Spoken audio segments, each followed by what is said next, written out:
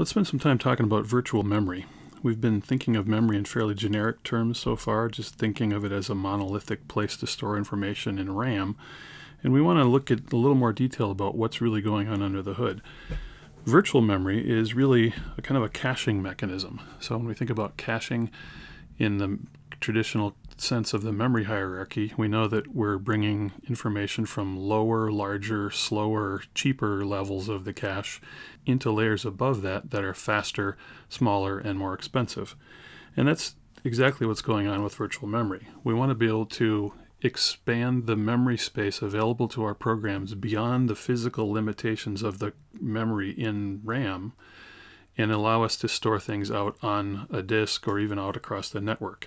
So what we're going to see is that virtual memory allows us to access a very large space of memory, even though we don't physically have that much memory in the machine itself. Here's a simple illustration of very simple physical addressing, and this is not really characteristic of any modern processor. It was kind of the approach that was taken back in days of yore with early microprocessors and so forth. But the idea here basically is that we have the CPU chip itself, and then there's just one core that I'm showing here. And then this section over here is an illustration of the memory. So we can see that memory is just an array of entries numbered from 0 up to m-1, where m is the capacity of our memory. When the CPU then wants to access an element in memory, it's going to put an address on the address bus that will include both the location and the size of the read in this case. And the memory system is going to respond by going to that location in memory and giving back that many bytes, say, and put that on the data bus and send that information back to the CPU. Very straightforward. The address that the CPU puts out is actually a reference to the physical storage on the machine. So we call this a physical address or a PA. And again, this is quite simple. It's really a strategy that's only used in things like microcontrollers that you might find in an elevator or a microwave oven or something like that. Really not used anymore in more sophisticated computer systems. So what we do use is virtual addressing. So this is something that's going to be used in any modern microprocessor, and as I've got here on the slide, this is really one of the big ideas of computer science. The difference here is that in the case of virtual addressing, the CPU core, so this is now this, I've broadened the scope of the CPU chip, the CPU core is actually going to issue addresses that are going to be now referred to as virtual addresses. So they're in a different address space that is then going to be mapped into a physical address. And the piece of hardware that's also located on the CPU chip that does that job is called the memory management unit. And we're going to unpack a little bit what the memory management unit, or the MMU, does in another talk. But you can see here that the CPU is working entirely in terms of virtual addresses. It issues an address. In this case, I've got 4100 as the address. The memory management unit then converts that into the location in physical memory where that virtual address is being stored. And in this particular case, it actually maps it back to address number 4 and tries to fetch back 4 bytes from that location, just as in the previous case, and then the values come back to the CPU. But note now that the CPU core is completely unaware of the actual address in memory of the values that it's asking for. This mapping between virtual addresses and physical addresses that's done by the MMU is completely outside the purview of the CPU. It just thinks it has an address space. The fact that those addresses are no longer stored in a simple linear array of bytes, as we've been assuming so far, is something that's completely hidden from the CPU. I've been using the phrase address space. Let's take a little time to look at what that actually means. Really, it's just this list of addresses. It's the indexes, if you will, that index into this array of bytes that we've been thinking of conceptually so far.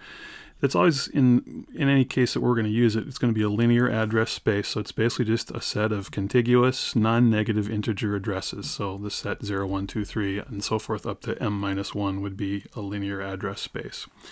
We're going to have 2 of these address spaces. We've been talking about virtual addresses and physical addresses, and we want to be able to distinguish the 2 address spaces in which those addresses live. So a virtual address space, and we're going to use the letter N to indicate the virtual address space.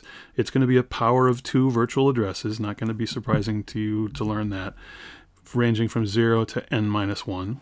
And then the physical address space, we're going to continue to use m to refer to that. And again, it's a power of 2 of physical addresses from 0 to m minus 1. So keep an eye out for those letters. We're going to try to use those consistently through the illustrations that are shown in the next few slides.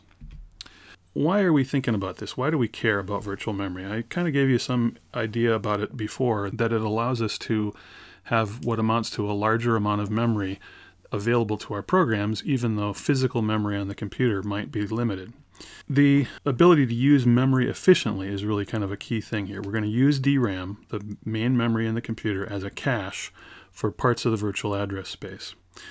Another reason that we do this is it makes memory management easier. It turns out, and we'll talk about this a little bit later, it turns out that every process that's running on a machine that uses virtual memory essentially gets to behave as if it's the only process on the machine, and every process has the same virtual address space. That makes a ton of things more convenient, like linking together programs, figuring out where you're going to load them into memory.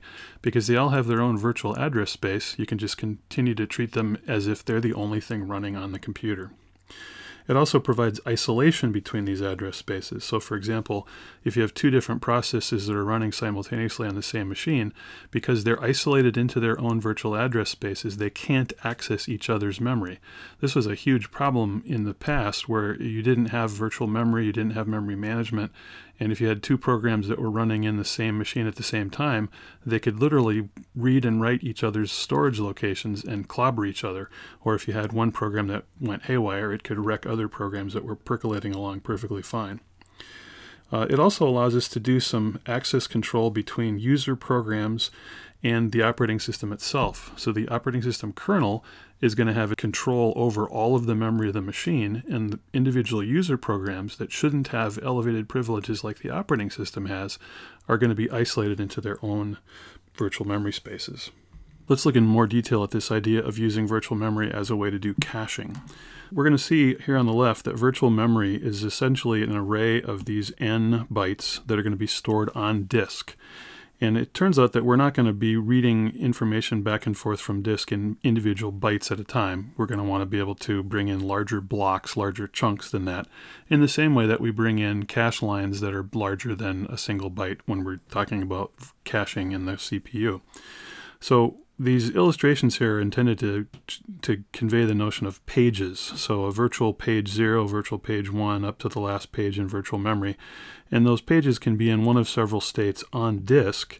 They can either be unallocated, we're not using them, or they can be cached. In other words, they've been brought into physical memory at some point, or they can be allocated but not cached. So they haven't yet been requested by the processor to bring them into physical memory where it has access to them. So these pages, we're going to use capital P to indicate their size, and again, they're going to be powers of 2 in size. When the processor requests access to a location in the virtual address space that hasn't yet been pulled in from disk into memory, it's going to cause a full page from disk to be brought into memory into a page that's the same size here on the physical memory side. So here we've got physical page 0, physical page 1, up to the last physical page, and this represents the locations from address 0 to m-1. So these are the physical pages, and these are the virtual pages. Let's think of some of the implications of using DRAM as a cache. We know, for example, that DRAM that makes up main memory is going to be about a factor of 10 slower than the SRAM in the CPU chip, and that the disk itself is going to be somewhere in the neighborhood of 10,000 times slower than DRAM. So if we're thinking about using DRAM as a cache, we have to recognize, first of all, that there is a huge miss penalty associated with this. If the processor issues a request for a virtual address and the physical memory associated with that virtual address hasn't been brought into the DRAM yet, there's going to be a very long delay while the virtual memory system goes out to disk, fetches that entire page in, stores it into physical memory, and updates the mapping between virtual and physical addresses. So we'd really like to not pay that penalty very often. As a result, some of the design choices that are typically made in a virtual memory system are, first of all, we're going to use a relatively large page size. So the number of bytes that we're going to be reading in to be able to satisfy these memory requests is going to be pretty good sized. Often it's a 4K page, but sometimes in different machines it's as many as 4 megabytes. Again, thinking about this as a cache, we're going to make this fully associative.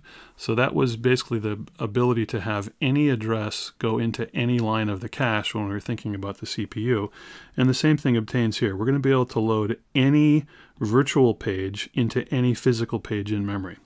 In order to make that all work, we're going to employ some fairly sophisticated algorithms that are too complex to be implemented in hardware. So the kernel takes on responsibility for this process of moving information back and forth between memory and the disk. We're also going to make use of a write-back approach. Remember that write-back means that we're only going to flush the contents of a particular layer of the memory hierarchy to the next lower level when the layer of interest is about to be evicted. And that's what's going to be done for the physical pages in memory. If you think about that, we want to maintain those pages in memory as long as we can, even if they're being updated by the program that's running on the processor. It's only when we need to evict that particular page that we want to finally take the time and pay the cost of flushing that information back out onto the disk. The fact that the kernel is going to do all of this movement of information back and forth between physical memory and virtual memory on disk means that we have to have some way of keeping track of what's being mapped to what. And the enabling data structure that makes that possible is something called a page table. So in this illustration, I've kind of simplified the representations of the physical and virtual memory. So physical memory, I'm just showing up here as just 4 pages. And for virtual memory, I'm showing these pages. The job of the page table is basically to keep track in the kernel of which pages in the virtual address space are mapped to what locations in physical memory. And here's the structure of that table. We've got multiple page table entries. I'm only showing 8 entries in our simple page table here. And each of those entries has 2 pieces. One is a valid bit, and that's similar to the notion of a valid bit in a cache line. It basically says, is the entry in this page table valid or not? The other part of each page table entry is a reference to either the physical memory or the virtual memory, or it's an empty entry. And you can see here that some of the entries here in my page table are referring to pages in DRAM, the physical memory locations, and others are referring to locations in virtual memory out on disk. Let's look at what happens when the processor requests values from a particular virtual address. In this new illustration, we can see that I've added a virtual address coming from the CPU core to the memory management unit. The MMU is going to treat this virtual address as having 2 components in the same way that a regular cache entry has the tag bits, the set bits, and the block offset.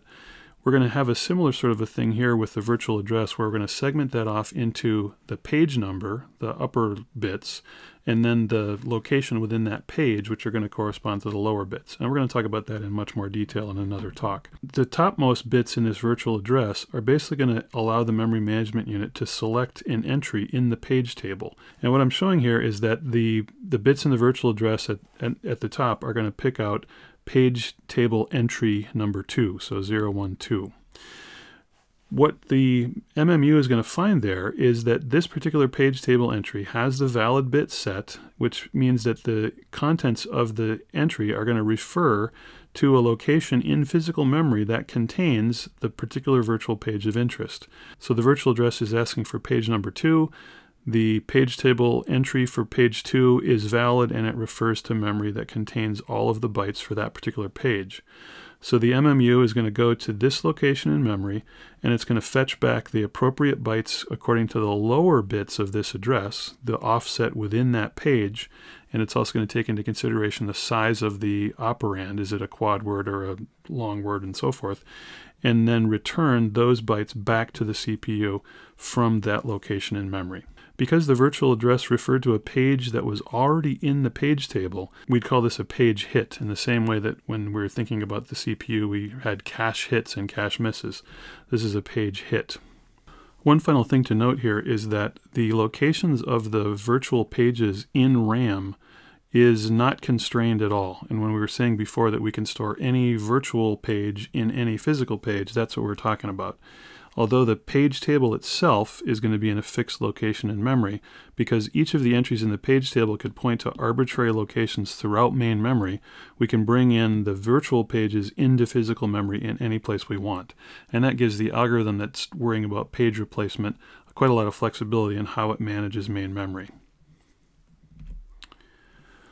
Let's take a look then at a page fault.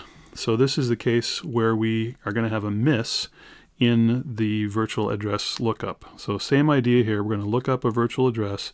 We're going to use the top bits of this address to choose a page table entry. And unlike the previous request where we went to page table entry number 2 and we actually had content in physical memory, we're going to go to page table entry number 3, which we can see right away is invalid. The valid bit is clear. And in that case, what we're going to do is point to the location out on disk where that particular page currently lives. So we're accessing page table entry number 3, and we can see that this value in the page table points to a location on disk that contains virtual page number 3. So what's going to happen then is that the operating system and the memory management unit are going to collaborate together to raise an exception, basically saying, hey, the program is trying to access this virtual memory location and it's not in physical memory yet. That will cause the running program to be temporarily suspended, and then the processor can go off and do some other things. But before that happens, it's going to issue a request to the disk controller to go out to this location on disk and pull that data back into memory. At the time that that's completed, then the information necessary for this particular process to continue will be in memory, and then it will be re-enabled to run the next time the operating system chooses to run it. Now, there's an issue here with bringing in the page that's being requested into main memory. As we can see here with our little tiny collection of physical pages, we're already using all of the pages that we have available to us. So the first thing we need to do is figure out which of these pages are we going to evict. And arbitrarily here I've indicated that we've chosen this page table entry PP3, physical page 3. We're going to basically take that and we're going to write it out to disk. This is that write back behavior that I was talking about before, because while virtual page 4 was in physical memory, whatever processes were accessing that page might have made changes to it. So if there have been any updates to the contents of this memory, we want to make sure that it gets pushed back out to disk and that we keep track of where it now lives on disk. At that point, then, we can push the contents of virtual page 4 back out to the disk and bring in the contents of virtual page 3. And we can see that happening here in the next page. Notice that the page table entry for page table entry 3 is now pointing to main memory and refers to the block that was pulled in from disk. And page table 4, which was the one that we evicted back here, is now referring to the location of virtual page 4 on disk. There's the before case. We've got page table 4 in memory and page table 3 out on disk. And now the after case, we've got page table entry 3 in memory and page table 4 is pointing to data that's out on the disk. This is what's called demand paging. The idea here is that we're going to bring in pages from virtual memory out on disk into memory on demand when the program that's running needs to access a location in memory that's currently not mapped into physical memory from the virtual address space. That constitutes a demand to bring that page in from disk. As you can see, this whole virtual memory behavior works because of locality. So we've got locality to the rescue again. It's pretty clear that if you just think about the difference in performance between registers on the CPU and something that's out on rotating storage that's super slow, that this shouldn't really work at all. But it turns out that it really does because of locality. Programs not only tend to access addresses that are nearby one another, either in space or in time, as we talked about with respect to caching in memory, they also tend to have a larger locality in the sense that they're going to be using data or instructions from nearby pages in the virtual address space.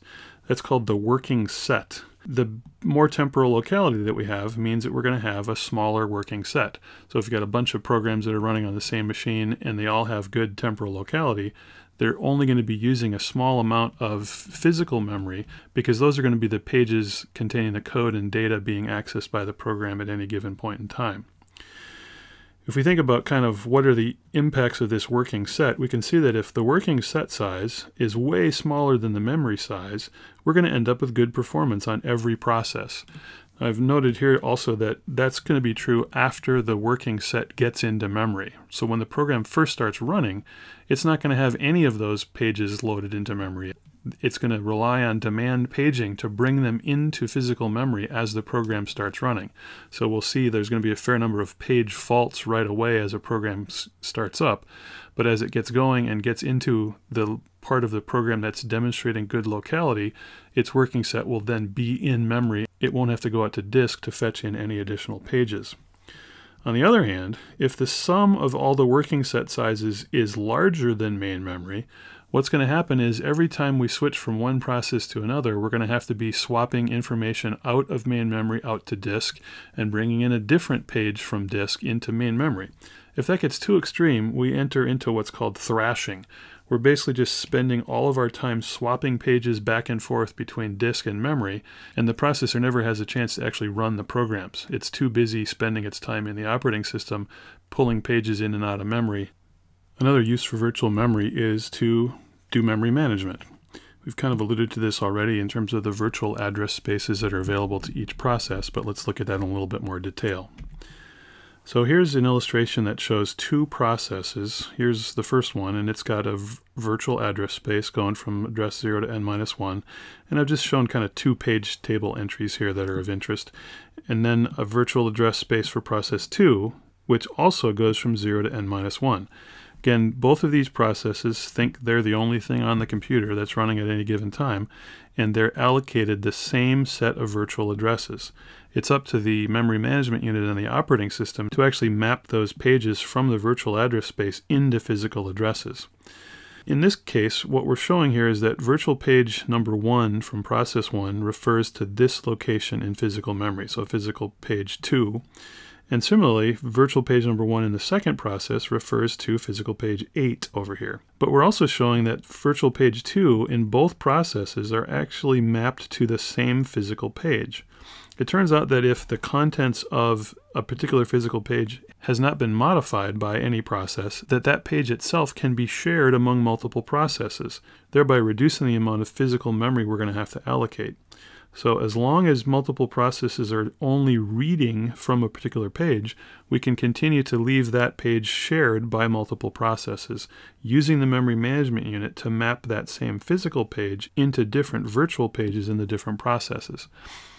If any of these processes decides to change a value to write to this memory page, then the operating system and the memory manager are also going to get into the picture, and they're going to make a duplicate of this page to allow the two virtual address spaces to have their own physical pages under the hood.